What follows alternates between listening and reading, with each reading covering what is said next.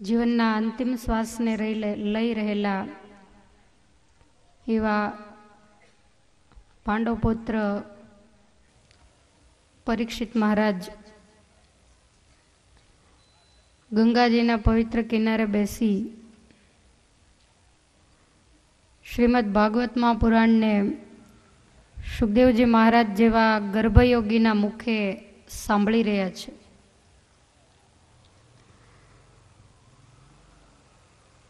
જેના મૃત્યુની નજીક બહુ ઓછો સમય બાકી રહ્યો છે. સમસ્ત રાજ પરિવાર કુટુંબ વગેરેમાંથી વૈરાગ્યને ગ્રહણ કરી અને જ્યારે પોતાના મનની વૃત્તિને પરમેશ્વરમાં જોડી રહ્યા છે, જેણે અનશન વ્રત લીધું છે, 7 દિવસ સુધી એક આસને બેસી અને ભગવાનના લીલા ચરિત્રોનું જે શ્રવણ કરે છે, એક પછી એક ભગવાનના અવતાર ચરિત્રોને સાંભળતા સાંભળતા રાજાના હૃદયમાં રહેલી અહમ અને મમત્વની ગ્રંથિઓ તૂટવા લાગી છે. રાજ કુટુંબ પરિવાર ભૂલાવા લાગ્યું અને ભગવાનમાં મન ગુલતાન થવા લાગ્યું. એક પછી એક સ્કંદને સંભળાવતા યોગશાસ્ત્ર એવો જે પંચમ સ્કંદ અને એમાં પણ ઋષભદેવ ભગવાનના પુત્ર ભરતજી એનું પવિત્ર ચરિત્ર હવે સુખદેવજી મહારાજ સંભળાવે છે. ભગવાન ઋષભદેવજીને 100 પુત્ર છે. તમામ પુત્રોને બેસાડી અને આ મનુષ્ય દેહનો મહિમા સમજાવે છે. આ મનુષ્ય જન્મ મળ્યા પછી સત્સંગ, સત્પુરુષોનું સેવન, સત્શાસ્ત્રનું અધ્યયન એ જ મોક્ષનો દરવાજો છે. સંત વગેરેના લક્ષણો બતાવી અને હંમેશા સત્સંગ કરવાનું કહી પોતાના મોટા પુત્ર ભરતને ગાદી સોંપી અને ભગવાન ઋષભદેવજીએ વનની વાટ લીધી છે. માત્ર ને માત્ર જીવાત્માઓના શ્રેય માટે, અવધૂત યોગીઓના ધર્મને બતાવવા માટે જ ઋષભદેવજી ભગવાનનો અવતાર હતો. વનની અંદર જઈ અવધૂતના જેવો વેશ જેણે ધારણ કર્યો છે, સ્વાદને જેણે જીતી લીધો, ઋષભદેવ ભગવાનની સેવામાં અષ્ટસિદ્ધિ આવી, પણ એ સિદ્ધિને ઋષભદેવજીએ સ્વીકારી નથી અને અંતે જંગલમાં દાવાગ્નિ લાગતા ભગવાન ઋષભદેવનું શરીર ભસ્મીભૂત થયું છે. આ બાજુ ભરતજી ગાદી ઉપર બેઠા છે, સુખેથી રાજ્ય કરે છે. વિશ્વરૂપની પંચજની કન્યાને પરણ્યા છે. એમાં સુમતિ, સુદર્શન વગેરે 5 પુત્ર થયા છે. અને અખંડ ભગવાનનું ભજન કરતા ભરતજીએ 1,00,000 વર્ષ સુધી રાજ્યને ભોગવ્યું છે. અને અંતે જેમ સર્પ કાંચળી ઉતારે એમ રાજ્યનો ત્યાગ કરી પુત્રને રાજ્ય સોંપી અને ભગવાન મેળવવાની ઈચ્છાથી હિમાલયમાં પુલહાશ્રમની પવિત્ર ધરતીમાં પધાર્યા છે. ગંડકી નદી જ્યાં વહી રહી છે, ભગવાન શાલિગ્રામ બની વૃંદાના શાપને સ્વીકારી અને જ્યાં નિત્ય નિવાસ કરીને રહ્યા છે. બ્રહ્માજીના માનસપુત્ર પુલહ નામના ઋષિએ જ્યાં સાધના કરી એના નામ ઉપરથી એ ધરતીનું નામ પુલહાશ્રમ પડ્યું છે. ભગવાન સ્વામિનારાયણે પણ 4 માસ સુધી જે સ્થાનમાં રહી અને કઠોર તપશ્ચર્યા કરેલી, તો આવી આ પુલહાશ્રમની પાવન પૃથ્વીમાં ફળમૂળનું ભોજન કરી ગંડકી ગંગાનું જળ પી અને ઋષભદેવ પુત્ર ભરતજી ભગવાનને મેળવવા માટે સાધના કરે છે. ભજન કરતા કરતા સાધના જેમ જેમ વધવા લાગી એમ સ્થિતિ અતિ ઊંચી જવા લાગી. ઘણી ઘણી વાર 1 દિવસ 2 દિવસ 5 દિવસ સતત ધ્યાનમાં બેસી રહે. ભૂખ તરસ વગેરે કાંઈ લાગતું નથી. અને જ્યારે ભગવાનનું ધ્યાન કરતા હોય, મૂર્તિને યાદ કરતા હોય, ત્યારે આંખમાંથી આંસુડાઓની ધાર થાય છે. આનું નામ જ ભક્તિ કહેવાય છે. દુનિયાની અંદર ભક્તિ ઘણાય કરતા હોય, પણ જેનું હૃદય ગદગદિત ન થાય, મન પુલકિત ન થાય, હૃદયની અંદર ભાવનાઓના ઉભરા જ્યાં સુધી ન આવે ત્યાં સુધી ભક્તિ છે પણ એ લુખી છે. અને લુખી ભક્તિથી ભગવાન ક્યારેય પ્રસન્ન થતા નથી. જે કાંઈ તમે સાધના કરો, માળા કરો, જપ કરો, કથા સાંભળો, સેવા કરો, જે કાંઈ કરો એ ભગવાનમાં પ્રીતિએ સહિત જો કરો તો જ એ ભક્તિ, તો જ એ સાધના એ પરમેશ્વર સુધી પહોંચાડે છે. બાકી તો જન્મોના જન્મો સુધી લુખી ભક્તિ કરીએ એનો કોઈ મતલબ નથી. માટે હૃદય ઘણાના પથ્થર જેવા હોય, ગમે એમ કરો તોય પીગળે જ નહીં, પણ ભક્તિને માર્ગે પથ્થર હૃદય ચાલતા નથી. ભગવાને એવું કહ્યું કે મમ ગુણ ગાવત પુલક શરીરા, ગદગદ ગીરા નયન બહ નીરા. મારા ગુણ ગાતા થકા, મારું ભજન કરતા થકા રૂવાડા બેઠા થઈ જાય, આંખમાંથી આંસુડા પડવા માંડે, વાણી ગદગદિત થઈ જાય, તો એવી ભક્તિ, એવું કરેલું ભજન એ મારા સુધી પહોંચે છે. આપણે અનેક સત્સંગ મંડળોના માધ્યમથી ભક્તિ તો કરતા હોઈએ છીએ, હાથમાં કરતાલો લેતા હોઈએ, ભગવાનના નામ લેતા હોઈએ, પણ હૃદય ક્યારેય પીગળતું નથી. તો ત્યાં સુધી ભક્તિનું 100% ફળ એ આપણને મળતું નથી. પણ ભરતજીની સ્થિતિ અતિશય ભક્તિમય બની છે. અને આટલી બધી ઊંચી સ્થિતિએ પહોંચેલા ભરતજીના જીવનમાં વિઘ્ન આવ્યું છે. એ કથા હવે સુખદેવજી મહારાજ કહે છે. માયાએ ભરતજીના જીવનમાં ઉત્પાત મચાવ્યો. માયા છે એ સર્પિણી સમાન છે, ક્યારે ક્યાંથી કઈ જગ્યાએ ડંખ દે કાંઈ નક્કી નથી. વળી અતિ ચંચળ છે. આપણને એવું લાગે કે મારામાં માયા પ્રવેશ નહીં કરે, પણ પ્રવેશ કરીને નીકળી જાય ત્યારે આપણને ખ્યાલ આવે છે. છેતરામણી આ માયા, જેની અંદર બ્રહ્મા, શિવજી, ઇન્દ્ર વગેરે અનેકને મોહ થયો. નારદ જેવા નારદ પણ ભગવાનની માયાને વિશે મોહ પામ્યા છે. યોગ સાધના કરતા કરતા મોટા મોટા યોગીઓ, સાધકો, સંન્યાસીઓ અને તપસ્વીઓ એને પોતાના માર્ગેથી આ માયાએ પછાડ્યા છે. પંચવિષયની જાળ બિછાવી અને જેમ માછીમાર માછલાને પકડે એમ જીવાત્માઓને માયા પકડી રહી છે. અનેક પ્રકારની લાલચ આપે એણે કરી અને જીવ ફસાઈ જાય છે. માછલીને લોટની ગોળીમાં લાલચ લાગે ને એ ખાવા જાય અને ગળું રૂંધાઈ જાય.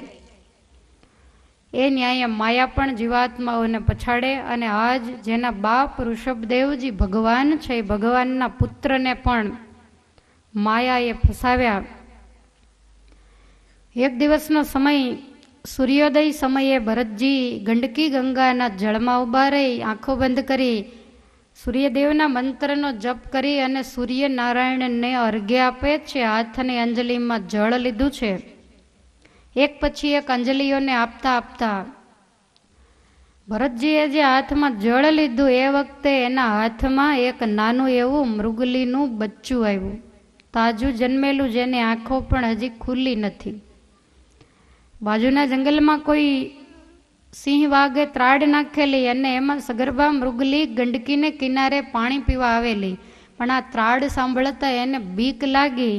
નદીનો નાનો એવો સાંકડો પ્રવાહ હશે, એને ઠેકવા માટે સાહસ કરી અને ઠેકડો ભર્યો. પણ એ વખતે બન્યું એવું કે નદીનો કિનારો તો ઠેકી ગઈ, પણ એનો ગર્ભ પાણીમાં સ્રવી ગયો અને મૃગલી મૃત્યુ પામી. ભરતજીએ ચારે બાજુ નજર કરી તો કિનારે મૃત્યુ પામેલી મૃગલી પડી છે. ભરતને મનમાં વિચાર થયો, કહો આ તાજું જન્મેલું બચ્ચું જેની આંખો પણ હજી ખુલ્લી નથી, અને આને જો હું નહીં બચાવું તો આ મરી જશે. કયા પ્રકારે માયા આવે એ નક્કી નહીં. ભરતજીમાં દયા રૂપે માયાએ પ્રવેશ કર્યો. આપણામાં કહેવત છે કે દયા ડાકણને ખાય. ભરતને દયા આવી, અર્ઘ્ય આપવાનું કામ પડ્યું રહ્યું, અને એ મૃગલીના બચ્ચાને બહાર લઈ આવ્યા. પણ એ ગંડકી ગંગાનો, એ હિમાલયનું બરફ જેવું ઠંડુ પાણી અને નાનું એવું બચ્ચું કિનારે મૂક્યું તો થર થર ધ્રુજે છે. ભરતને એમ લાગ્યું કે ઠંડી લાગવાથી જ આ મરી જશે. એટલે ભરતજી એને પોતાની ઝૂંપડીએ લઈ ગયા. ઘાસની સાદડી ઉપર એને સુવડાવ્યું. હવે આટલું નાનું બચ્ચું, એને કંઈ ખાવા પીવા ન મળે તો નક્કી એનું મૃત્યુ થાય. ભરતને બીક લાગી, એટલે પોતાનું જે ભિક્ષાપાત્ર હતું એ લઈ અને આજુબાજુના આશ્રમોમાં બધે ફરે છે કે ઋષિમુનિઓ યજ્ઞ યાગાદિક માટે કાંઈ ગાય વગેરે રાખતા હોય અને એનું જો દૂધ મળી જાય, કારણ કે આ ખાઈ તો શકે નહીં. સાંજ સુધી ભરતજી જ્યારે ફરે ત્યારે ક્યાંકથી દૂધનો મેળ પડે, લાવીને પેલા બચ્ચાને પાઈ. ધીમે ધીમે કરતા આંખો ખોલી, મોટું થયું, ધીમે ધીમે ડગલાઓ ભરવા માંડ્યું. ભરતજી નદીએ સ્નાન કરવા જાય ત્યારે સાથે લઈ જઈને કિનારે બેસાડે. આવે ત્યારે સાથે પાછું લેતા આવે. હવે આ તો પશુ છે, એનો ચંચળ સ્વભાવ. ભરત ધ્યાન કરવા બેઠા હોય, કંઈ પૂજા કરવા બેઠા હોય તો પેલું બચ્ચું ખોળામાં આવીને બેસે, ખભા ઉપર ચડે, અનેક પ્રકારના તોફાન કરે. ભરતજીનું ધ્યાન સતત એ બચ્ચાની સામે હોય. જેને અઠવાડિયા સુધી ધ્યાન લાગતું એ ભરત ભગવાનને ભૂલી ગયા અને આ મૃગલાના બચ્ચાની સેવામાં પડી ગયા. ભરતને મનમાં એમ હતું કે રાજમાયા કહેવાય, રાણીઓ માયા કહેવાય, આ રાજકુમારો છે માયા કહેવાય, દ્રવ્ય છે એને માયા કહેવાય. પણ ભરતને એ વાત ભૂલાઈ ગઈ કે આ મૃગલું પણ માયા જ કહેવાય. ભગવાનનું ભજન કરતા જે વસ્તુ આડે આવીને નડે એ બધી જ માયા છે. ધીમે ધીમે ધ્યાન, ભજન વગેરે ઓછું થવા લાગ્યું. ભરત પોતાની સ્થિતિમાંથી ડગી ગયા. ભગવાન જ્યારે કસોટી કરે ત્યારે એ સામેનું પાત્ર જોતા નથી. એનો દીકરો હોય તોય ભલે ને એનો બાપ હોય તોય ભલે. સમય પછી સમય જવા લાગ્યો અને ભરતજી મૃગ બાળમાં એટલા બધા બંધાઈ ગયા કે એનું પાલન પોષણ કરવા માંડ્યા. પોતાના રાજકુમારમાં જે હેત નહોતું એ હેત આજ મૃગ બચ્ચામાં થયું. પોતાના ખોળામાં બેસાડે, કુણા કુણા ઘાસના તરણા તોડી અને એને મોઢામાં આપીને ખવડાવે. વારંવાર સવાર બપોર પછી એને બહાર ફરવા માટે લઈ જાય. અને આમ કરતા તમામ નિયમો છૂટવા લાગ્યા અને જેટલું ચિત્ત જગતમાં જોડાય એટલું ભગવાનમાંથી છૂટે. ચિત્ત કી વૃત્તિ એક હે, ચાહે તો હરિ કા ભજન કરો, ચાહે તો વિષય કમાઓ. બેમાંથી એક થાય. એક પૈસામાં બે પગ ક્યારેય ના આવે. જે કામ માટે પોતે રાજ્યને છોડી દીધેલું એ કામ બાજુ પર રહી ગયું અને ભરતજીને બંધન થયું. અતિ મમત્વ. મનમાં એક વસ્તુ નક્કી થઈ ગઈ કે મારા વિના આનું કોણ. પણ ભરતને ખ્યાલ નથી આવ્યો કે આખી દુનિયાના પાલનહાર, પોષણ કરતા ભગવાન છે, જેણે જન્મ આપ્યો છે એ પેટ ભરશે. આ વાતને ભરત ભૂલી ગયા. અને એટલી બધી મમતા ભાગવતજીમાં લખ્યું છે, બહાર જાય તો એને બહુ નીચે ચાલવાનું દે, ખભે બેસાડીને લઈ જાય.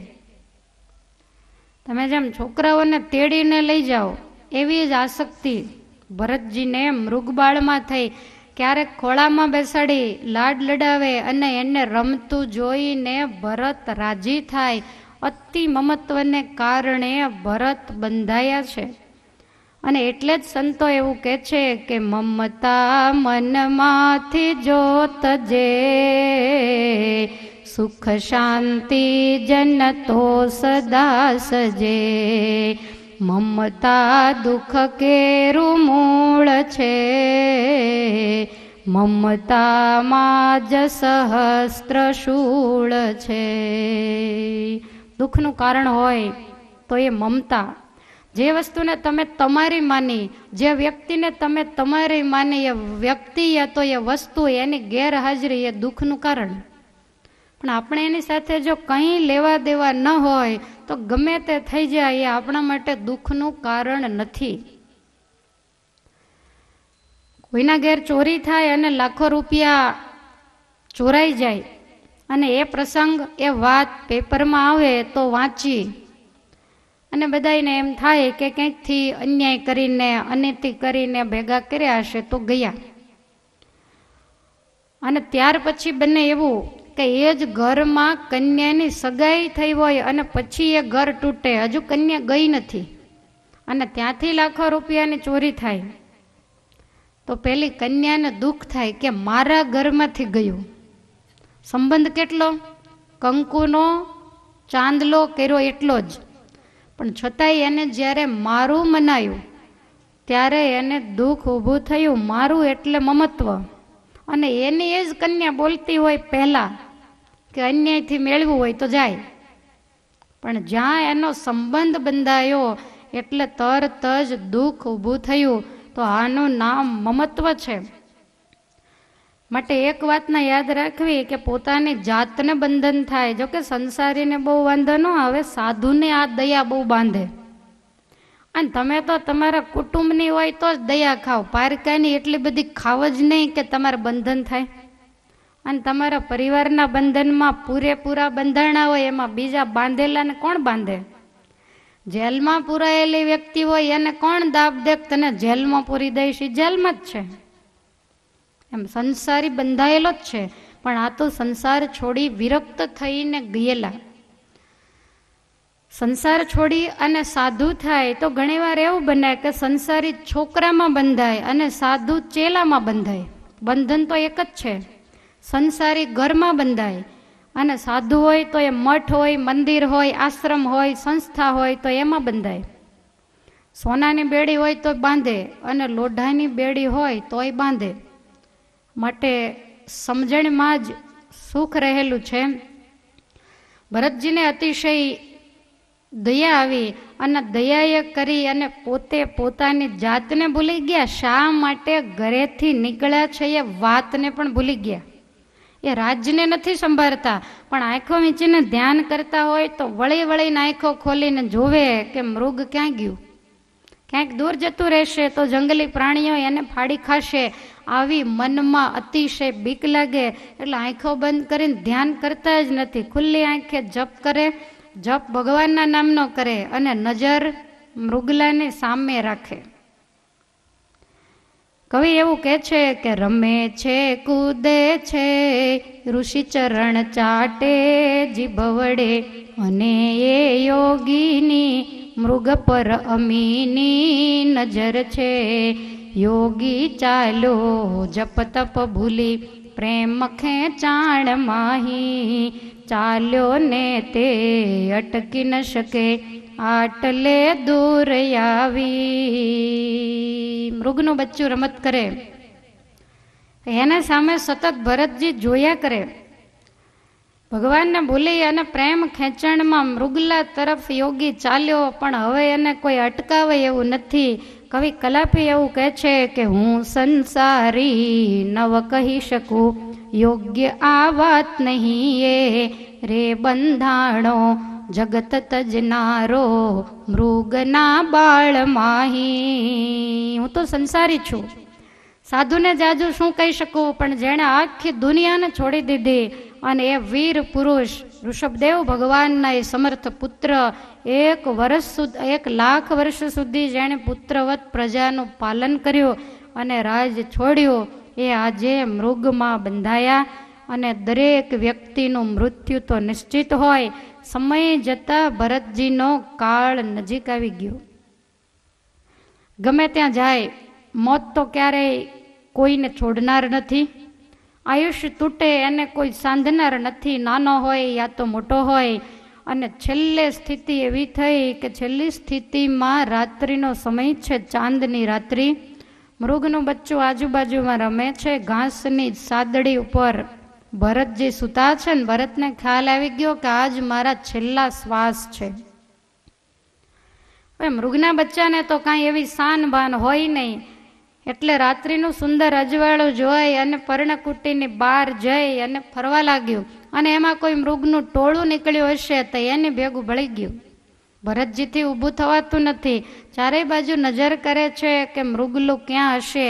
અંતકાળ છે એ ભગવાન સંભાળવા જેવો કાળ કહેવાય, પણ એ વખતે મૃગલાના બચ્ચામાં ભરતજીની વૃત્તિ રહી ગઈ. ભગવાન યાદ આવવાને બદલે સતત એને મૃગ યાદ આવવા માંડ્યો, અને ભગવદ્ ગીતાના સિદ્ધાંત પ્રમાણે યમ યમ વાપી સ્મરન ભાવમ ત્યજત્યંતે કલેવરમ યમ યમ વાપી સ્મરન ભાવમ ત્યજત્યંતે કલેવરમ યમ યમ વાપી સ્મરન ભાવમ ત્યજત્યંતે કલેવરમ યમ યમ વાપી સ્મરન ભાવમ ત્યજત્યંતે કલેવરમ તમ તમેવૈતિ કૌન્તેય તમ તમેવૈતિ કૌન્તેય તમ તમેવૈતિ કૌન્તેય તમ તમેવૈતિ કૌન્તેય સદા તદ્ભાવ ભાવિત સદા તદ્ભાવ ભાવિત સદા તદ્ભાવ ભાવિત સદા તદ્ભાવ ભાવિત યમ યમ વાપી સ્મરન ભાવમ ત્યજત્યંતે કલેવરમ ત્યજત્યંતે કલેવરમ.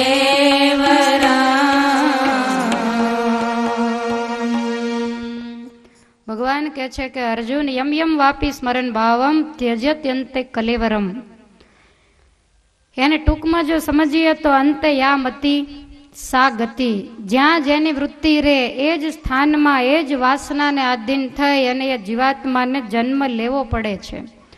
અંતકાળ છે એ ફોટો પાડવા જેવો છે. તમે 1 કલાક સુધી તૈયાર થયા હોય ને કેટલું ટાબક ટીબક કર્યું હોય, પણ કેમેરાવાળો ઝબકારો કરવા જાય ને તમારે મટકું મરાઈ જાય, છીક આવે, બગાસું આવે તો તમારો ફોટો બગડી જાય. કલાક કરેલી તમારી મહેનત છે એ ફેલ જાય. એમ આખી જિંદગી ગમે એટલી મહેનત કરી હોય ને કદાચ ભજન ભક્તિ કર્યા હોય, પણ અંતકાળે જો ક્યાંય પણ મનની વૃત્તિ આડેવળી થાય અને ભગવાન ભૂલાય, કોઈ પણ સાંસારિક વસ્તુ પદાર્થ વ્યક્તિ વગેરે યાદ આવે તો 1 જ સેકન્ડમાં આપણો મોક્ષ બગડી જાય. કરેલું તમારું જાય નહીં, પણ જ્યાં વાસના રહી હોય ત્યાં 1 જન્મ તો ચોક્કસ લેવો જ પડે. જન્મ મરણનો ફેરો એ તો માથે રહે જ. માટે ભગવાનનો ભક્ત હંમેશા સાવધાની રાખે, એવી રીતે બધેથી ધીરે ધીરે મનની વૃત્તિઓ પાછી વળે. તમે ટ્રેનમાં બેઠા હશો, ટ્રેનનું જ્યારે સ્ટેશન નજીક આવે ત્યારે એનો જે ડ્રાઈવર છે એ 1 કિલોમીટર અગાઉ ટ્રેનને ધીમી પાડવા માંડે. બિલકુલ જ્યારે સ્ટેશને પહોંચી જાય અને પછી જો બ્રેક મારે તો ટ્રેન પાટા ઉપરથી ઉથલી પડે, બેઠેલાનું મૃત્યુ થાય. પણ એને અગાઉ ધીમી કરવી જોઈએ. એમ આપણે આગળ પણ કથા આવી કે 50 વર્ષ થાય એટલે ટ્રેનને ધીમી પાડવા માંડો. પછી જ્યારે મૃત્યુ આવીને ઊભું રહેશે ને ત્યારે તમે ધીમી પડવાનો પ્રયાસ કરશો તો ધીમી નહીં પડે, ઉથલી પડશે. કોઈ પણ જગ્યાએ આપણને વાગ્યું હોય અને પછી પટ્ટી મારી હોય તો પટ્ટીને તમે આંચકો નહીં મારી શકો, કારણ કે આંચકો મારવાથી વાગેલું છે એ ફરીવાર ઉબળશે. પણ એને ધીમે ધીમે એ પટ્ટીને એની મેળે નીકળવા દેવાય. તો એમ સંસારમાં પેલી પટ્ટી જેમ હાથે કે પગે ચોંટે એમાં જીવાત્મા ચોંટી ગયો છે. એ આંચકો મારવાથી ક્યારેય નહીં નીકળે. આંચકો મારવાથી તૂટી જાય, નુકસાન થાય. પણ એને ધીમે ધીમે સમજણથી તોડવા માંડો. મનની વૃત્તિને પાછી વાળવાની શરૂઆત કરશો તો એ પાછી વળશે. ઘણાને એમ થાય કે છેલ્લે વાળી દેશું, ત્યાં કાંઈ માસીબાના ઘર નથી કે આપણે વાળીએ એમ વૃત્તિ વળી જાય. તમને મારી ભાષા અઘરી તો આમ કઠણ લાગે છે ને, વઢતા હોય એવી. મારે એવી ટેવ છે, હું વટતી નથી, પણ ભાષા જ એવી છે કે ન કેવું હોય, ઘણું વિચાર્યું હોય કે આજ તો કાંઈ કેવું જ નથી, જેનું જે થવું હોય તે થાય. પણ વળી પાછું એમ થાય કે કહેવું તો પડે જ ને, કોણ કહેશે? કહેવા માટે તો અહીંયા બેઠા છીએ. માટે તમને ખ્યાલ છે, ગમે કહેતા ભલા તમે સાંભળતા ભલા, પણ જીવનની અંદર કાંઈક ઉતરે.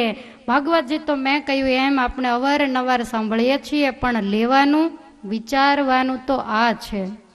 ભગવાને આવો સુંદર મજાનો અવસર આપ્યો છે.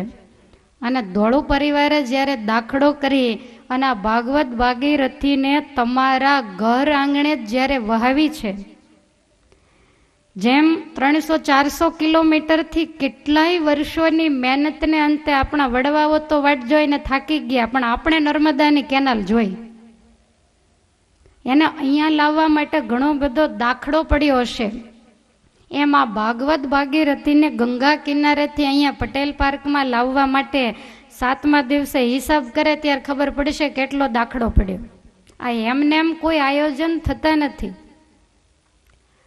અને આપણે આયોજન ન કરીએ તો કાંઈ નહીં, પણ એનો લાભ લઈ આપણે નદીને અહીંયા લાવીએ નહીં તો કાંઈ નહીં, પણ કોક લાવ્યું હોય એમાં સ્નાન કરી અને પવિત્ર તો જરૂર થઈએ. એનું પાન કરી તન અને મનને જરૂર નિર્મળ બનાવીએ. કારણ કે તમારે પાછા કોઈને પગ નહીં એટલે મંદિરે તો કાંઈ અવાય નહીં, નહીતર મંદિરે ભાગીરથી ચાલુ જ હોય. પણ તમને એમ થાય ગામવાળાને ગીરદી, એમાં અમારે પાછું ક્યાં વચ્ચે જવું? તમે દયાળુ બહુ બધા. અને એટલે આ ભાગીરથી ધોળું પરિવારને માધ્યમ બનાવી અને અહીંયા તમારે ઘર આંગણે આવી છે. છતાંય મને સંતોષ છે કે ખૂબ સારી રીતે અતિ ભાવથી, ગમે એવી કઠિન કથા હોય, વૈરાગ્યની વાત હોય, અને હંમેશા નિયમ કેવો હોય કે જે વ્યક્તિને જેનું અંગ હોય ને એ અંગ ઉપર જ વાત લઈ જાય. રામાયણ વાંચે તોય ભલે ગમે તે વાંચે, પોતાને જેનું અંગ હોય એના ઉપર ગમે ત્યાંથી વાત જઈને ઊભી રહે. એમ તમારી આ પાસે મારાથી વારે વારે વૈરાગ્યની સંસારમાંથી નિવૃત્તિ લઈ ભગવાન ભજો, ભગવાનને પામી જાઓ, છેલ્લો જન્મ કરી લ્યો, ભજન ભક્તિ કરવા માંડો. આની આ જ વાત વળી વળીને આવે છે. એકવાર કહેવાથી માણસ કદાચ ભૂલી જાય, પણ હું એની નિત્ય તમને યાદી આપ્યા કરું છું. 7 દિવસ સુધી જો સતત કીધે રાખીએ ને તો ઈદમ થઈ જાય. અને ઘેર પણ આ શબ્દો સતત ગુંજ્યા કરે કે ચાલો ઓટલે ખોટો ટાઈમ બગાડવા કરતા 5 માળા ફેરવીએ. અને આવો સદ વિચાર જો આવી જાય તો આ કથાનો દાખલો સફળ થાય. અને એક પણ વાત ખોટી નથી. તમે જુઓ ભરતજીનો ત્યાગ કેટલો જબરજસ્ત હતો, પણ છેલ્લે છેલ્લે વનમાં ગયા પછી બાજીને બગાડી નાખી. આપણા સંતો એવું કહે છે કે ભરતજીની બાજી બગડી એનું એક બીજું એક કારણ હતું કે જીવનો સ્વભાવ છે માનવ માત્ર ભૂલને પાત્ર. પણ ભરતજી ઝૂંપડીમાં એકલા રહેતા હતા. એની પાસે કોઈ ગુરુ, કોઈ શિષ્ય કોઈ નહોતું. જો કોઈક હોત તો એનું કાંડું પકડીને કહે કે ભાઈ તમે દયા ખાધી, મૃગલીના બચ્ચાને બચાવી લીધું, હવે એની જાતે જંગલમાં ચરી ખાશે, તમે તમારું કરો ને એને છોડી દો. પણ આવું કહેનારું કોઈ નહીં. જો કોઈકે કીધું હોત તો ભરત તો મહાજ્ઞાની હતા અને જરૂર એ બંધનમાંથી છૂટી જાત, પણ એકલા હતા એટલે છેક સુધી એને કોઈ પાછા વળનાર નહોતા. અને એટલા માટે એવું કહેવાય છે કે આ જીવાત્માની માથે સદગુરુની બહુ જરૂર છે. એને હાથ ઝાલી અને પાછો વળે કે મૃગલાના બચ્ચાને બચાવ્યું, પણ એને પછી રમાડ્યા ન કરાય આખી જિંદગી. તમારે રમાડ્યા જેવા હતા એને મૂકીને તમે ઘર છોડીને આવ્યા ને આમાં ક્યાં બંધાણા? અને આને કોક ટકોર કરનારું હોય. ગુણાતીતાનંદ સ્વામી કે આ જીવને તો હોંકારા ને પડકારા કરનારા જોઈએ તો જ ભગવાન ભજાય. જેટલું ઢીલું મૂકે એટલો આ જીવ તરત જ ઢીલો પડી જાય. તો ભરતજી એના જ્યારે અંતકાળે છેલ્લા શ્વાસ લેવાયા ત્યારે આપણા નિયમ પ્રમાણે ભગવાનનું સ્મરણ જીવ કરે, પણ ભરતજીના મુખેથી શબ્દો નીકળ્યા, હાય મૃગબાળ, હાય મૃગબાળ. અને આ શબ્દો નીકળતા જ એનું પ્રાણ પંખીડું ઉડી ગયું. સુખદેવજી મહારાજ કહે છે કે પરીક્ષિત, શરીર પડતાની સાથે જ કાલંજર પર્વતની તળેટીમાં એક મૃગલીની કુખે ભરતને બીજો જન્મ મળ્યો. ભગવાને 2 પગ ને 2 હાથ આપેલા, પણ એનો સદુપયોગ ન કર્યો એટલે 2 હાથ લઈ લીધા ને ઠાકોરજીએ 4 પગ ને ટૂંકી પૂંછડી આપી દીધી. પણ ભરતજીને જ્ઞાન એમનું એમ રહી ગયું.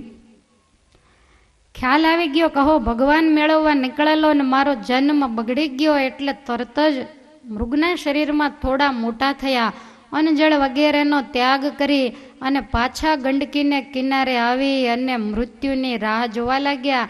ઘાસ જળ વગેરે કંઈ લેતા નથી. ટૂંક સમયમાં શરીર પડ્યો અને ત્રીજો જન્મ અંગીરા ગોત્રના એક પવિત્ર બ્રાહ્મણને ત્યાં આવ્યો. આ બ્રાહ્મણને 4 પુત્ર હતા, એમાં સૌથી નાના પુત્ર તરીકે ભરતનો જન્મ થયો અને કર્મ સંજોગે ત્યાંય નામ પડ્યું ભરત. પણ ભરતજી જન્મ્યા ત્યારથી મહાજ્ઞાની છે. નક્કી કર્યું કે આ વખતે તો ડાપણ કરવું જ નથી.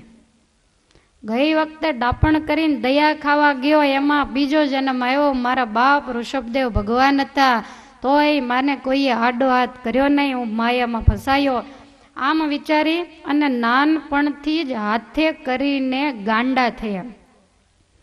અને તમે જોજો, જેટલા ડાયા થયા છે ને એટલાને આ સંસાર ક્યારેય છોડતો જ નથી, ચારેય બાજુથી પકડી રાખે. તમારા ઘરે સાધુ સંતો આવ્યા હોય ને 2 દીકરા હોય, એમાં એકનું મગજ મંદ હોય ને તો કાંડું ચાલીને સાધુ પાસે લઈ જાય, આને તમે લેતા જાઓ, બોલો ડાયો છે એને દે ને. અમે ગયા હોય તો એવું થાય, એકાદી છોકરીમાં કાંઈક તકલીફ હોય, કાંઈક ખામી હોય તો અમને ધરે કે આને લેતા જાઓ. તમને લાગે છે અહીંયા હાલે એવું? તમારે ડાયા જોઈએ, તમારે ડાયા ન જોઈએ? પછી આવા ને આવા દીધે રાખે ને પછી કે સ્વામી કથા હારી નથી વાંચતા. પણ બુદ્ધિવાળા દ્યો તો કથા હારી વાંચે, ક્યાંથી વાંચે? જેટલા બુદ્ધિશાળી છે અને તમારે ત્યાં ને ત્યાં ખેંચી રાખવા છે. તમારે એમ કે અહીંયા બધા હાજા ગાંડા જ હાલતા હશે. અમારા પાડોશમાં કુળી લોકો રહે તો ઘણી વખત છોકરીઓ એ તોફાન કરતી હોય, નાની હોય તો ધમકાવતા જાય ને મારતા જાય કે બુદ્ધિનો છાંટો નથી, ફૈબા ભેગી વહી જા લે. અમે આ નજરો નજર કાનો કાન સાંભળ્યું છે. હવે એને એમ કે અહીંયા બધા ગાંડા જ ભેગા થયા હશે. તમારામાં ઓછી બુદ્ધિ હોય ને તો ચાલે, અમારામાં તો સહેજ પણ ન ચાલે. તમારે ખાલી તમારા પરિવારના 5-15 સભ્યોને સાચવવાના, અમારે 2000 સત્સંગીઓના ઘરને ઘરની જેમ જ સાચવવાના. જરીક આડોળ્યું થયું હોય કે મને બોલાવી નહીં, હવે એ બધાને સંભાળીને બોલાવવાના, બધાના નામ લેવાના, બધાને આ બાપાને આ બૈલા કરીને પરાણે અમારી ગરજે ભગવાન બજાવવાના. લ્યો, એટલે અહીંયા કોઈ જેવા તેવાનો કામ નથી. આવું કેટલી વાર અમે સાંભળ્યું છે, એક વાર નહીં. પછી અમને કે આને લઈ જાઓ ને તમારે ભેગી. હવે જેને કપડાં પહેરવાની પૂરી ખબર પડતી નથી એને અમારી ભેગી લઈ જઈને શું કરવી કહો? એટલે દુનિયાને તો એવું જ લાગે કે જેને કાંઈ ખબર ન પડતી હોય એ જ બધા બાવા થતા હશે. અને એ બધા બાવા થાય તો સંસારી ભગવાન સુધી કેવી રીતે પહોંચે? એને કોઈક સમજાવનારા તો જોઈએ. સ્વામિનારાયણ સંપ્રદાયની અંદર તમે એક નજર નાખો તો એવી વ્યક્તિઓને ભગવાને સાધુ અને સાંખ્યોગી બનાવ્યા છે કે જેનો દુનિયામાં ક્યાંય જોટો ન જડે. પિંગળ શાસ્ત્રના અભ્યાસી 2 ઓઠની વચ્ચે સોય રાખીને જે દોહા અને સાખીઓ બોલી બતાવે, એક સાથે કોઈ 100 પ્રશ્ન પૂછે એના એક જ સાથે લાઈનમાં 100-100ના જવાબ આપે, જેના શરીર ઉપર 2.5 કિલો સોનું રહેતું હોય અને સહજાનંદ સ્વામીની આંખ જોતા તમામ સોનું અને જરિયાની જામા ઉતારી ભગવાનના સાધુ થઈ જાય એવા સંપ્રદાયને ઉજ્જવળ કરે. નિત્યાનંદ સ્વામી જેના 500 શિષ્યો હાથીની અંબાડી ઉપર દિનમણી શર્માની અસવારી નીકળે, ચારેય બાજુ શિષ્યો છત્ર ચામર અને છડીઓ પોકારતા હોય અને એ નિત્યાનંદ સ્વામી દિનમણી શર્માને પહેલા વહેલા એ ઊંઝાના તળાવને કિનારે ભગવાન સ્વામિનારાયણના દૂરથી દર્શન થાય. કોઈ હરિભક્તની સામે મહારાજ હસ્યા અને હસતા આખી 32 દેખાણી. અને નિત્યાનંદ સ્વામીએ શિષ્યોને કહી દીધું કે આ જે હશે ને એનું હાસ્ય માણસનું નથી, એના દાંત જોતા મને એમ લાગે કે ભગવાન છે. આવા તીવ્ર બુદ્ધિશાળી બીજા બૃહસ્પતિ સમાન આ દીનમણી શર્મા એ ભગવાનના ચરણારવિંદમાં પોતાનું આખું અર્પણ કરી અને એ ભગવાનના ભાગવત સંત બને, જેને આપણે નિત્યાનંદ સ્વામી કહીએ છીએ. એકના ઇતિહાસ તપાસો. મુક્તાનંદ સ્વામી રામાયણની ચોપાઈઓ ગાતા હોય અને એ વખતે અમરાપુરના લોકો ઘરના ઝાંપા બંધ કરવાય ન રહે. સ્વામીનો પડકાર મુકુંદનો જ્યાં સંભળાય ત્યાં તો બધા જ ખુલ્લા ઘર મૂકીને આવીને બેસી જાય. અને એ મુકુંદદાસને જ્યારે સાધુ થવું હતું ત્યારે બધાએ ઘસીને ના પાડી. ત્યારે મુકુંદને એમ થયું કે ડાયા થયા ને એમાં મરાયા, માટે ગાંડા થયા વગર છૂટક્યો જ નથી. અને પછી કથા વાંચવાનું બંધ કરી અને ગાંડા કાઢવાનું શરૂ કર્યું. કોઈ કાંઈ પણ બોલે, કાંઈ પણ પૂછે, જમવા બોલાવે એટલે એક જ શબ્દ બોલે, રામ ગટાગટ મવડી ફૂલી, રામ ગટાગટ મવડી ફૂલી. બસ આ જ શબ્દ. અને પછી બધાને એમ થયું, મા બાપને એમ થયું ખૂબ સારી કથા કરતો ને ખૂબ ડાયો હતો, પણ કોઈની બુરી નજર પડીને મારો મુકુંદ ગાંડો થઈ ગયો, હવે આને રાખીને શું કરવો. મુકુંદને કહ્યું તારી ઈચ્છા શું છે? તો કે મારે બાવો થાવ, જવા દે. જો ડાયા ડાયા રહ્યા હોત તો આ દુનિયા ભગવાન ભજવા દેત નહીં. અને એ જ રીતે તમે સ્વામિનારાયણ સંપ્રદાયના બહેનોનો ઇતિહાસ તપાસો તો જેણે જેણે ભગવાન ભજ્યા છે એ કોઈ સામાન્ય નહોતા. તમે એક જ ઇતિહાસ જોઈ લો, ઉદયપુરના મહારાણી જમકુબાઈ. પુરુષ જે સાહસ ન કરી શકે એવું જબરું સાહસ જેણે કર્યું. એક જ વખત તળાવને કિનારે જેનો રાજમહેલ, અને માત્ર એક જ વખત કોઈ સત્સંગીઓ એ બાજુ ગયા હશે વહેલી સવારે તળાવમાં સ્નાન કરે અને સ્નાન કરતા કરતા સ્વામિનારાયણ સ્વામિનારાયણ આવી રીતે બોલે. જમકુબાઈ એકદમ જાગી ગયા અને અટારીમાંથી જોયું, કહો આ સ્વામિનારાયણ શું?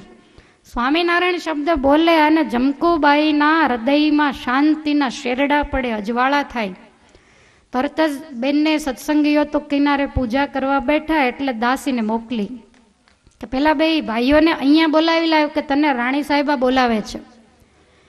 પેલા બેને બીક લાગી કે કંઈક આપણી ભૂલ થઈ હશે, કંઈક વાકમાં આવ્યા હશું. ભગવાનનું સ્મરણ કરતા કરતા બંને આવ્યા. જમકુબાઈએ બેસાડીને હાથ જોડીને પૂછ્યું કે તમે કોણ છો? ત્યારે એણે પોતાની ઓળખાણ આપી કે અમે ગુજરાતમાં રહેનારા. તમે નામ કોનું લ્યો છો? તો કે અમે સ્વામિનારાયણનું નામ લઈએ છીએ. આ કળિયુગની અંદર જીવાત્માઓના કલ્યાણ માટે સ્વામિનારાયણ ભગવાન મનુષ્ય રૂપ ધારણ કરીને પ્રગટ થયા છે. કચ્છ, કાઠિયાવાડ અને સોરઠની ધરતીમાં એ વિચરે છે. અને જેટલી વાર સ્વામિનારાયણ બોલાય એટલી વાર જમકુબાને સીધા શેરડા પડે. હવે જેણે કોઈ દિવસ સાધુને જોયા નથી, ભગવાનને જોયા નથી, મંદિર જોયું નથી, પણ જન્મજાત મુમુક્ષુ પરોક્ષ ભાવે ભગવાનનું ભજન કરે અને એકલા હોય ને ત્યારે એનું હૈયું હંમેશા થનગન્યા કરે કે આ મનુષ્ય શરીરે મને ભગવાન ક્યારે મળે. વળી એમ થાય કે ક્ષત્રિય કુળમાં જન્મ અને રાજબંધનમાં ઓજલમાં રહેવાનું, આમાં હું બહાર કેવી રીતે જાઉં? મને ભગવાનને સાધુનો ભેટો કેવી રીતે થાય? અને જેને અતિ તાલાવેલી હોય ને એનો રસ્તો ગમે ત્યાંથી ઠાકોરજી કરી આપે. પેલા બંનેને કહ્યું કે સ્વામિનારાયણ ભગવાનના દર્શન કરવા હોય, ભગવાન આ બાજુ, તો કે આ બાજુ તો ન આવે, પણ અત્યારે સૌરાષ્ટ્રમાં ગઢપુર ગામ છે, દાદા ખાચર એમના ભક્ત છે, એના દરબારમાં કાયમી બેસણા કરીને ભગવાન રોકાયા છે, ત્યાં તમે આવો. અને ત્યાં ઘણા બધા દાદા ખાચરના બહેનો, મોટાબા, લાડુબા, બીજા પણ અનેક સ્ત્રી ભક્તો છે. અને એ બધા જ પ્રગટ ભગવાનની સેવા કરીને ભજન કરે છે. એની સાથે તમે જો રહી શકો તો તમને ખરેખર ભગવાન તત્વ શું છે એની ઓળખાણ થાય. પછી રાજાની એટલી બધી બીક, રાજાને રાણાને બિલકુલ સત્સંગ નહીં. હજી રાજા તો જાગ્યો નહોતો, ત્યાં બધી ચર્ચા કરી અને કહ્યું કે મારે ભગવાન મેળવવા હોય તો શું કરવું? ત્યારે કહ્યું કે સ્વામિનારાયણ સ્વામિનારાયણ ભજન કરો, ભગવાન અંતે સારું કરશે. અને જો ભગવાન ભેગું થવું હોય તો આ રાજ છોડવું પડે, એના સિવાય બીજો કોઈ રસ્તો નથી. બંને સત્સંગીઓને રજા આપી, પણ આને હાલતા ને ચાલતા એક જ રટના સ્વામિનારાયણ સ્વામિનારાયણ. આપણે લેવાનું કીધું હોય તોય ભૂલાઈ જાય છે. હવે આમ કરતા બધી વાત કરેલી, નાવું ધોવું, સવારે ભગવાનના નામનું સ્મરણ કરવું, પૂજા વગેરે તો કાંઈ હોય નહીં. અને અભક્ષ્ય વસ્તુ જે કાંઈ રાજ્યની અંદર ખવાતી હોય એ ક્યારેય તમારે ખાવી નહીં. એટલે રાણીએ નિયમ લઈ લીધું, થાય એટલું તો કરીએ. રાજાને નવાઈ લાગી કે વળી આ ખાવું ને આ ન ખાવું ને આ બધું ક્યાંથી શીખે. હવે નામ તો કોઈનું દેવાય નહીં. ઘણી બધી મુશ્કેલીઓ પડવા માંડી, રાણો ઘણા પ્રકારની પીડા આપવા માંડ્યો. પણ જમકુબાઈ મક્કમ રહ્યા ને થોડો સમય ગયો. જમકુબાઈએ વિચાર્યું કે આ સ્થિતિમાં જો રહીશ ને તો આખી જિંદગી પૂરી થઈ જશે. માટે દાખલો કર્યા વિના મેળ નહીં જ પડે, ગઢડે જવું જ પડશે. જે રાજરાણીએ પોતાના રાજમાર્ગો પણ જોયા નથી, ક્યારેય બહાર નથી નીકળ્યા. હુકમ કરે ને હજારો સેવકો હાજર થાય. આવી દોમદમ સાહેબી ઉદયપુરના હાથ, રાજાના હાથ નીચે 600 ગામડાઓ હતા અને 600 ગામડાના મહારાણી હતા. પણ છતાંય મન ઉદાસ થયું તો રાજમહેલ એને સ્મશાન જેવો લાગવા માંડ્યો. અને આ મહારાણીએ નક્કી કર્યું કે ગમે એમ થાય બાકી નીકળી જવું. રાજમહેલને ચોકી પહેરો હોય અને ઉદયપુરને ચારેય બાજુ કોટ કહેતા કિલ્લો છે, એના 4 દરવાજા અને ચારેય દરવાજે ચોકીદારો ચોકી કરતા હોય. નીકળવું કેવી રીતે? 7 માળની હવેલી ને એક વખત કમર કસીને રાત્રે 12 વાગે રાણા સૂઈ ગયેલા અને રાણી ઊભા થયા. પોતાની અટારીમાંથી જોયું તો 7મા માળની અટારી ઉપર ઉભેલા. વિચાર કરે કે અહીંથી પડતું મૂકું તો ભગવાન મેળવવાને બદલે મૃત્યુ થાય. અને બીજું કાંઈ પણ થયું હોય ને જીવતા રહ્યા હોઈએ તોય ભગવાન ભેગા તો થવાય નહીં. માટે શું કરવું? અને તરત જ જઈ અને પોતાની સાડીઓ લાવીને એકબીજાને સાંધો કરી અને નીચે ઉતરાય. માણસ જેમ દોરડેથી નીચે ઉતરે એ રીતે સાડીઓને અટારીના કઠોડા સાથે બાંધી દીધી અને સાહસ કરી એક જોડી પુરુષના રાણાના જે કપડાં હતા એને સાથે લઈ લીધા. કારણ કે સ્ત્રીએ રસ્તામાં એકલા ક્યાં રાજસ્થાન ઉદયપુર અને ક્યાં ગઢપુર, તો સ્ત્રીના વેશમાં નીકળવું પણ કેવી રીતે? આવું વિચારી અને રાણી સાહસ કરીને નીચે ઉતર્યા. એ સાડીઓથી નીચે ઉતરી અને જ્યાં જાય ત્યાં તો નગરના ચારેય દરવાજે ચોકીદારો હોય. શું કરવું?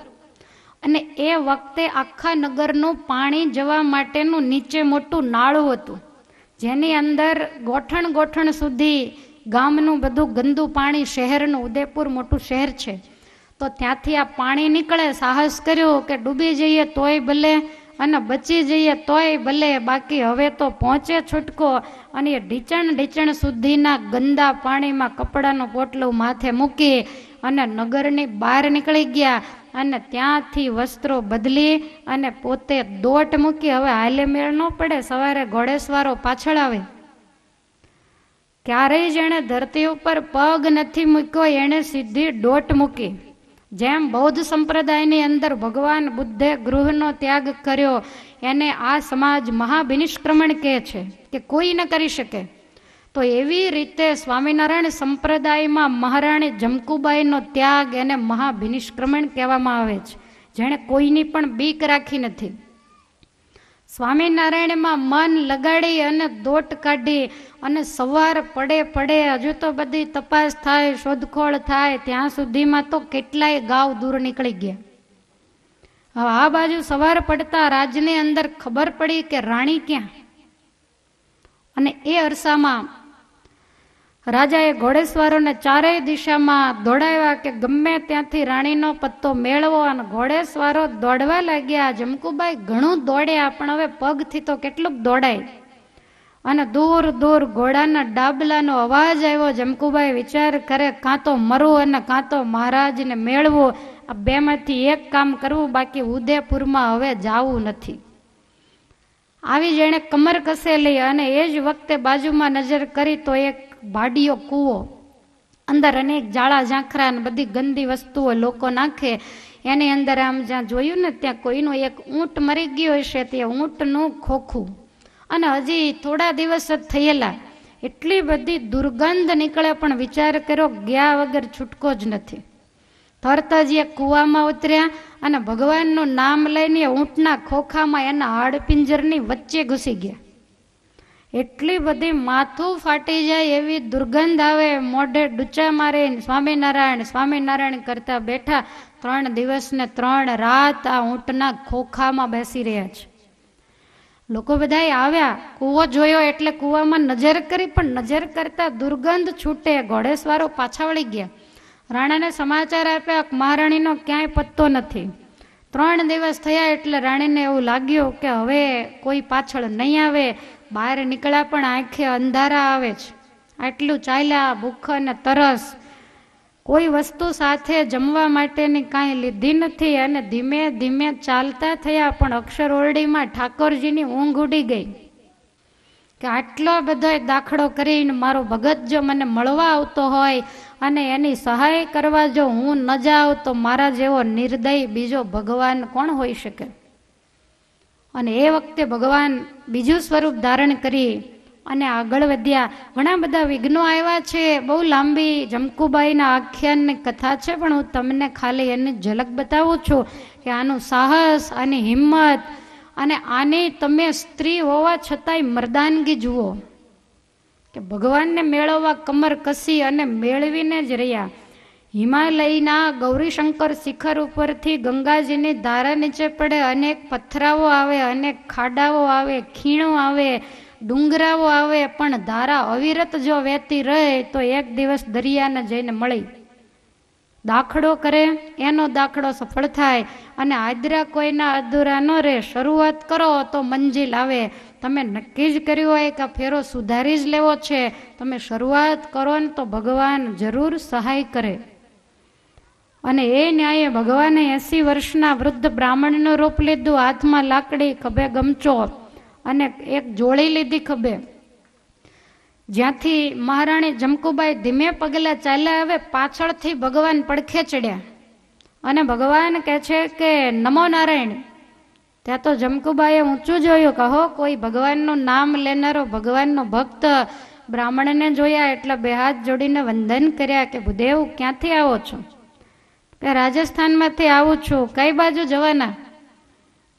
કાઠિયાવાડમાં જાઉં છું. ગઢડા ગામની અંદર રહેનારો હું બ્રાહ્મણ છું. કાઠિયાવાડ અને ગઢડા સાંભળતા તો જમકુબાઈ ઢગલો થઈ ગયા કે હો મને બીક હતી, ઘણા વિઘ્નો આવ્યા, મારા શીલને બચાવવા મેં ઘણો પ્રયાસ કર્યો, માંડ આટલે હું પહોંચી. અને આ તો રાજઘરાનાની વ્યક્તિ કહેવાય, એના રૂપ ને ગુણમાં તો શું કહેવાનું હોય. માટે મારે પણ કાઠિયાવાડમાં ગઢપુર જ જવું છે, તો હું તમારી સાથે સાથે ચાલીશ, એટલે મને કાંઈ બીક નહીં. ભૂદેવ કે કાંઈ વાંધો નહીં, થાકી ગયા હોય તો પોરો ખાઈએ, તો કે હમણાં નહીં, ક્યાંક પાણી આવે ત્યારે વાત. આગળ જતા ઠાકોરજી ગમે ત્યાં નદી ઊભી કરે. રાજસ્થાનમાં ક્યાંય નદી જોવા ન મળે. એવી સુંદર ખળખળ કરતી નદી રસ્તાના કિનારે ચાલી જાય. ભૂદેવ કહે છે કે અહીંયા તમે સ્નાન કરી લ્યો, થોડી વાર વિશ્રાંતિ લ્યો અને ત્યાર પછી આપણે આગળ જઈએ. મારે કાંઈ ઉતાવળ નથી, આ રસ્તાનો હું ભોમિયો છું. વહેલા કે મોડા એક દિવસ આમ કે તેમ આપણે ગઢડા પહોંચી જઈશું. એટલે રાણીએ સ્નાન કર્યું. સ્નાન કરીને જ્યાં તૈયાર થયા ત્યાં ઠાકોરજીએ ડબલો કાઢ્યો ને સુખડી, ગાંઠિયા, આ બધોય નાસ્તો ભેગો લાવેલા. ભગતને ભૂખા કેમ લઈ જાય? કોઈનો ભાર ને રાખે મુરારી, આપે વ્યાજ સહિત ગીરધારી. તરત જ કહ્યું કે હું પવિત્ર બ્રાહ્મણ છું અને આ ચોખ્ખા બનાવીને લાવ્યો છું, માટે જમો. ભગવાને જમ્યા ભગતને ભેગા અને ભગત પણ જમ્યા. અને પછી ભગવાન ભૂદેવના વેશમાં એવું બોલ્યા કે ઘણું ચાલીને આવ્યો છું, મારી ઉંમર તે હું થાકી ગયો છું, તો થોડી વાર વિશ્રાંતિ લઉં. તમારે સૂઈ જવું હોય તો ઘડીક સૂઈ જાઓ, મારે ઉંમર થઈ, હવે મને બહુ ઊંઘ આવતી નથી, હું અહીં બેઠો છું. અને મહારાણી તરત જ લંબાયું શરીર ઝાડ નીચે. અને એ જ વખતે ભગવાન અદ્રશ્ય થયા અને સીધા ત્યાંથી ઉપાડીને ઘેલા નદીને કાંઠે મૂકી દીધા. ભૂદેવ ત્યાંથી અદ્રશ્ય. થોડી વારે જમકુબાઈ જાગ્યા, ચારે બાજુ જુએ તો ખળ ખળ કરતો ઘેલો ચાલ્યો જાય. કેટલી બધી પનિહારીઓ પાણી ભરે, ભગવાધારી સંતો કોઈ સ્નાન કરવા માટે વગેરે આવતા જતા જોયા. એકદમ બેઠા થઈ ગયા, વિચાર કરે કે કયું ગામ આવી ગયું. પેલા ભૂદેવ ક્યાં ગયા? પેલા તો ભૂદેવને શોધ્યા, પણ ભૂદેવ ક્યાંય મળ્યા નહીં. કોઈ સ્ત્રી પાણી ભરતી હશે, એને વાત કરી કે આ કયું ગામ છે? પેલી સ્ત્રી કહે છે તમે ક્યાં ગામના છો? ઓળખતા નથી? આ સ્વામિનારાયણનું ગઢડા છે. અને જ્યાં ગઢડા સાંભળ્યું, પહેલા તો આંખમાંથી આંસુડાની ધાર થઈ, કહો ક્યાં રાજસ્થાન અને ક્યાં ગઢડા. પેલા ભૂદેવ નહીં, પણ કદાચ એ ભગવાન જ હોવા જોઈએ. પૂછ્યું કે દાદા ખાચરનો દરબાર ક્યાં? રસ્તો બતાવ્યો અને તરત જ મહારાણીએ એમાં સ્નાન કરીને જે પુરુષના વસ્ત્ર પહેર્યા હતા એ કાઢી અને પોતાના વસ્ત્રોને પહેરી લીધા. અને ત્યાંથી દાદાના દરબારમાં આવે. ભગવાન શ્રી હરિ સવારે 10 વાગ્યાનો સમય વહેલી સભા પૂરી કરીને વારંવાર આમ લાંબી નજરે જોયા કરે. સંતો કે મહારાજ શું જોવો છો? મહારાજ કે હું કોઈકની વાટ જોઉં છું. અરે મહારાજ કોણ આવવાનું? કહો તો અમે સામા જઈએ. મહારાજ કે કોઈ દિવસ આવ્યા નથી ને એવા એક અમારા ભક્ત આવવાના છે, કોઈને સામું જવું નથી, હમણાં આવશે. અને દૂરથી દરબાર ગઢમાં જ્યાં જમકુબાઈ પ્રવેશ કરે ત્યાં તો મહારાજ ઢોલિયા ઉપરથી ઊભા થઈ ગયા. મહારાજ દોડવા માંડ્યા. પાછળથી મુકુંદ બ્રહ્મચારીએ ખેસ ઝાલ્યો. મહારાજ પણ આટલી બધી ઉતાવળ? મહારાજ કે મૂકો. અને ભગવાન છેક દરવાજા સુધી સામે ગયા. જમકુબાઈને પોતાનો અભય હસ્ત બતાવ્યો, દિવ્ય દર્શન આપ્યા. જમકુબાઈ મહારાજના ચરણમાં પડ્યા. ભગવાન શ્રી હરિ કહે છે, કહો જમકુબાઈ, અમને મેળવવા તમે બહુ દાખલો કર્યો, આટલું બધું જબ્બર તમે સાહસ કર્યું. જમકુબાઈ કહે છે, મહારાજ તમે મદદ કરી, નહીતર મારી તાકાત નથી કે નિર્વિઘ્ને હું અહીંયા સુધી પહોંચી શકું. પણ મહારાજ મારી એક વિનંતી છે કે હવે રાજસ્થાન જવું નથી, મને ભાગવતી દીક્ષા આપી અને અહીંયા જે મોટાબા લાડુબા વગેરે છે એની શિષ્ય બનાવી અને એની સેવામાં મને હંમેશને માટે રાખો. મહારાજે મોટાબાને ભલામણ કરી કે આ એક નવા બાઈ આવ્યા છે, તો આનું તમે ધ્યાન રાખજો અને કાંઈ સેવા હોય તો આમને બતાવજો. મોટાબાને કંઈ પરિચય નહીં કરાવેલો કે આ મહારાણી છે.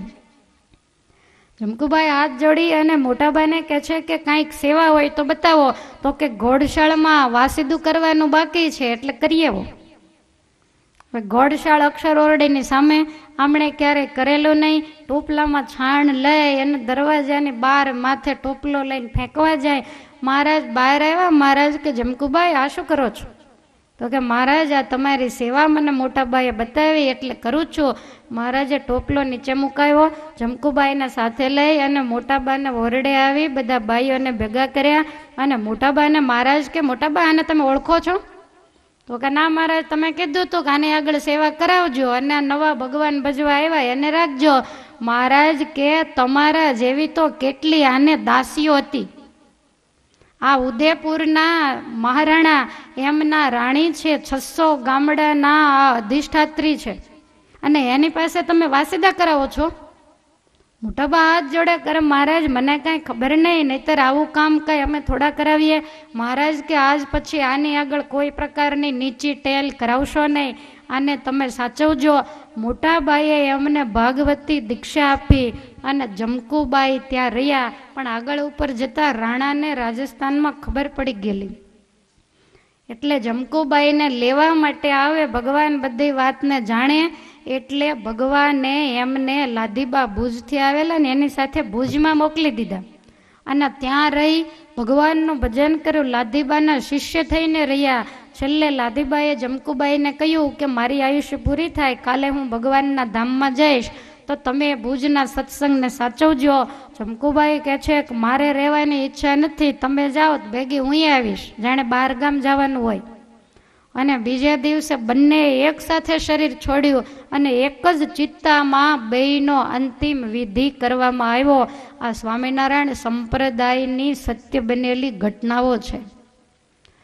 તો મારે ને તમારે તો ખાલી એટલું જ વિચારવાનું છે કે આવી આ ભારતીય સંસ્કૃતિની ધરોહર સમી સ્ત્રીઓ અને એવા જ મહાપુરુષો જો ભગવો ભેખ લઈ અને પરમેશ્વરનું ભજન કરતા હોય તો આપણે ભેખ ન લઈ શકીએ તો કાંઈ નહીં, પણ ઘેર બેઠા સમય મળે ત્યારે ભગવાન ભજીને તો મનુષ્ય જન્મને સાર્થક કરી શકીએ કે નહીં?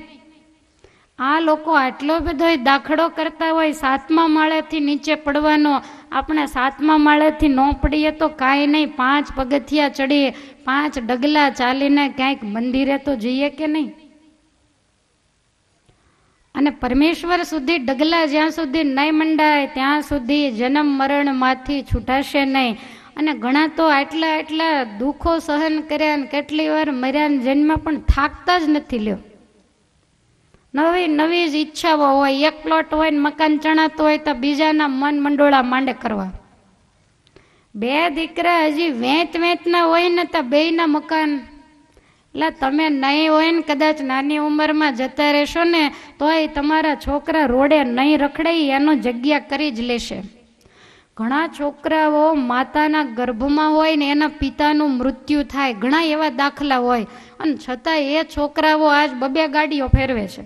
કાંઈ તમે આપો તો જ એ ભોગવે એવું કાંઈ નથી. ઘણા તો 2 પેઢીનું તો ઠીક છે, 7 પેઢીની ઉપાધિ કરે. દીકરાના દીકરા શું કરશે? કાંઈ વાંધો નહીં, અત્યારે જાઓ પછી ભૂત થઈને આવજો, ધ્યાન રાખવા બેસજો, ડેલીએ ડાગ્યો કૂતરો થઈને.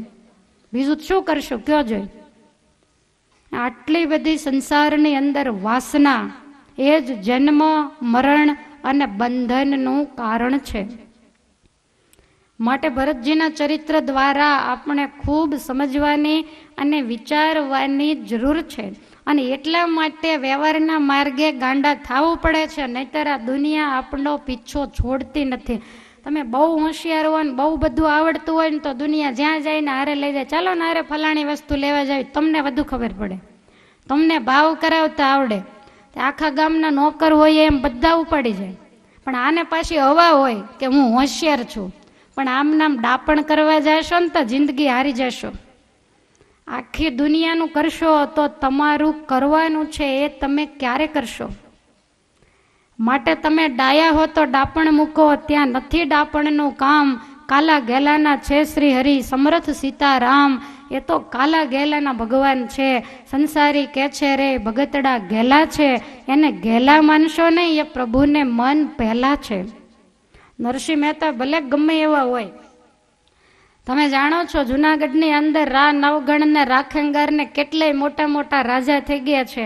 અને આજ તમે વિચાર કરો કે જેની આગળ ગોપીચંદનના પાસા અને કરતાલ સિવાય બીજું કાંઈ નહોતું, અને છતાંય પૂછો જુનાગઢ કોનું, તો કોઈ નહીં કે નવગણનું રાખેંગારનું, બધાય કહેશે નરસિંહ મહેતાનું. ભગવાનને જેણે જેણે રાખ્યા, જેણે જેણે પરમેશ્વરનું ભજન કર્યું, એના નામ આ દુનિયાની અંદર અમર થઈ ગયા. અને એ આત્માઓ મહાભાગ્યશાળી ગણાય છે. માટે આ બધાને યાદ કરી અને આપણે પણ ભગવાનને માર્ગે ગોઠણિયા વાળી ગયા છીએ ને, થોડાક ઊભા થવાની જરૂર છે, 2 ડગલા આગળ જવાની જરૂર છે. તો ભરતજીની કથા આપણને બતાવે છે કે અંગીરા ગોત્રના બ્રાહ્મણને તે જન્મ થયો, પણ નક્કી કર્યું કે હવે ડાપણ કરવું જ નથી. હાથે કરીને ગાંડા થયા. પિતાએ ભણવા બેસાડ્યા, તે ભણ્યા જ નહીં. એકડો લખીને પાટી આપે કે આને ઘૂંટ્યા કરો, તો એનો આંકડો વાળેલો હોય એને ભૂસીને ગોળ ગોળ મીંડું ઘૂંટ્યા કરે. પિતા સમજાવે કે આ મીંડા કેમ કરે, ત્યારે મર્મમાં એવું બોલે કે આગલા જન્મમાં ઋષભદેવનો દીકરો હતો પણ મીંડા જ વાળ્યા. પહેલા જો એકડો ઘૂંટ્યો હોત ને તો આજ આ દશા મારી ન હોત. પિતાને એવું લાગ્યું કે આને મગજ થોડુંક મંદ લાગે, આની પાછળ મહેનત કરવાથી શું વળે. અને કઠણાઈ 5 વર્ષની ઉંમર થઈ ત્યાં માતા અને પિતા બંનેનું મૃત્યુ થયું. ભાઈ ભોજાઈઓના હાથમાં આવ્યા. આખો દિવસ જેટલું મળે એટલું જમી લે અને પછી ધ્યાન કરે ઠાકોરજીનું. પણ આ વસ્તુ ઘરમાં કોઈને ગમતી નથી. ભાઈઓ તો સહન કરે પણ ભોજાઈઓ બિલકુલ સહન ન કરે. ભાઈઓને કહી દીધું કે આ ઘરની અંદર ભારરૂપ છે, કાંઈ કામકાજ કરતો નથી, માટે આને વાડી ખેતરે લઈ જઈને કામ કરાવો, મફતનો ખાય છે. વાડીએ લઈ ગયા અને કહ્યું કે કામ પાળો બાંધવાનું કહ્યું, તો આ કે હવે જીવનનો પાળો ન બાંધ્યો ના વાડીનો શું બાંધે, પાળા માથે બેસીને ધ્યાન ધરે. ભાઈઓએ કહ્યું કે બાજરી પાકી ગઈ છે, ચકલાઓ આવે એને ઉડાડજો. ચકલાઓ આવીને ડુંડા ઉપર બેસે. ભરતજી આંખો ખોલીને રામ કે ચીડિયા, રામ કા ખેત, ખાલો ચીડિયા ભરભર પેટ. આ મારું કાંઈ નથી, બધું ભગવાનનું છે, માટે શાંતિથી ખાઓ. આવી રીતે કર્યા કરે. અને છેવટે દશા એવી થઈ, ભોજાઈઓને કંટાળો આવ્યો. ભરત માટે ભાત મોકલે. સાંજની બનાવેલી ખીચડી સવારે બિલકુલ ઉતરી જાય, દુર્ગંધ આવવા માંડે ને એ બપોરે મોકલે. હવે આને સારું ખાવાનું કોણ આપે? અને એ ખીચડીને બપોરે ભરત જ્યારે જમવા બેસે, ઝાડના પાંદડામાં એના માટે વાસણ કોણ મોકલે? એમાં મૂકી અને કોળીઓ લે, હાથમાં લેતા દુર્ગંધ આવે, અને એ વખતે ભરત પરાણે મોઢામાં મૂકતા એમ કે જમ ભરત જમ. જે દિવસે 32 પકવાનોનો થાળ આવતો ને તે દી ભગવાન ભજવામાં તું થાપ ખાઈ ગયો. તારે જ ભૂલ આજ તને નડી, માટે હવે આ દુર્ગંધી ખીચડી ખાઈને પેટ ભર, એમ કરીને પરાણે એ ખીચડીને મોઢામાં નાખે. જળ જેવું વર્તન કરવા લાગ્યા એટલે લોકો